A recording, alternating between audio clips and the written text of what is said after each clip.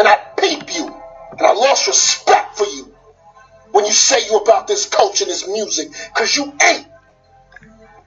The day you feel you can question me, being where you're from, Chevy Chase, Maryland, graduated in 98, you ain't got no word in this city. It's my city.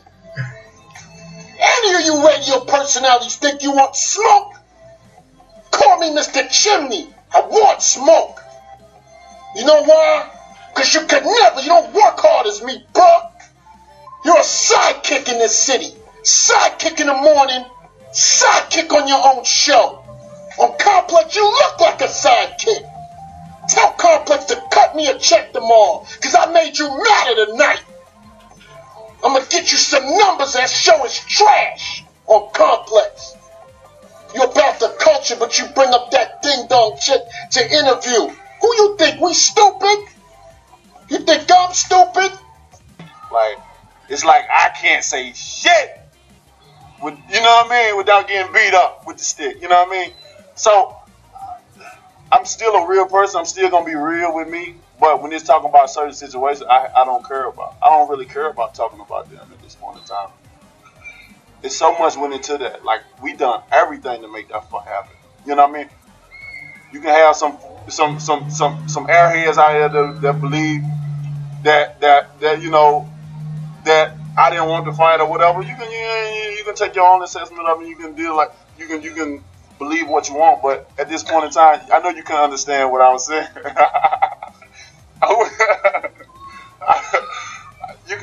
I went country a little bit. I'm gonna come back up with it.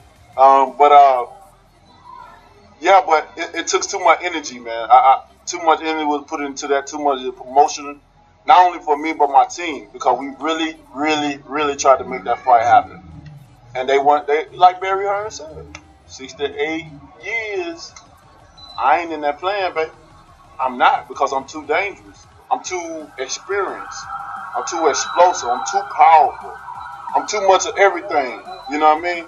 And that's the facts. These are facts. If not, then the fight would have been happening. How can you get other fighters in there that's lesser than I, that have done lesser than I, but they get in there and fight percentages and stuff when it comes to me? You know, y'all know how the story went. And with that being said, I just don't have no interest, man. They like, if the fight happened in April, which I you know, going to fight Dylan Whyte, because they said they was going to fight Dylan Whyte. Thank you, Eddie Hearn. I'm going to play devil's advocate for a second, you know, just for Eddie Hearn, just for a little bit.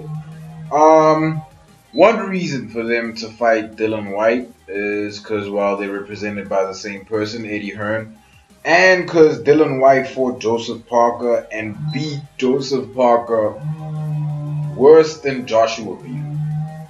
You know, Joshua went straight technique for Joseph Parker, and that worked out well for him. But what Dylan Whyte did to Joseph Parker, that was rough, man. So I can see why the British, you know, the British boxing fanatics would want to see that. But I highly doubt they want to see that more than they want to see Wilder. You know, so again, this all goes back to the failed fight between Joshua and Wilder. And, you know, I'd like to think that blame comes from both sides of the pond. But from where I sit, it seems like Eddie Hearn, man. Eddie Hearn's been hating on this fight, the Tyson Fury and Wilder fight.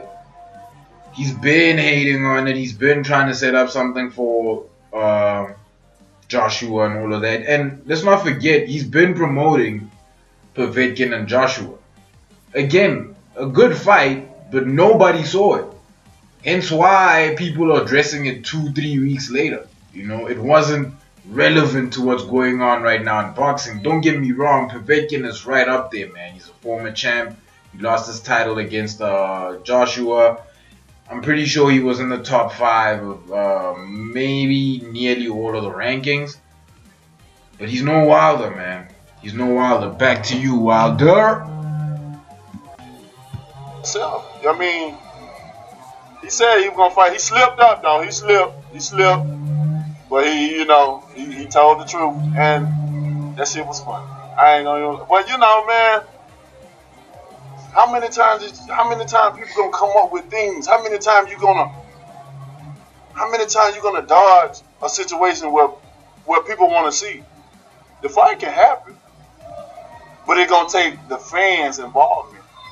It's gonna take them to say, "Yo, I'm sick of this shit." Whether you biased or unbiased to the situation, it's gonna take you. Say, you know what? Forget it. We want this fight. Make it happen. Were you happy with the 15 million that was offered to you as a flat fee? I wasn't happy. No, I wasn't happy because I know my worth. I know, like I said. So why did you accept it if you? Because I knew I was gonna knock him out. I wanted to do it for the fans. You know what I'm saying?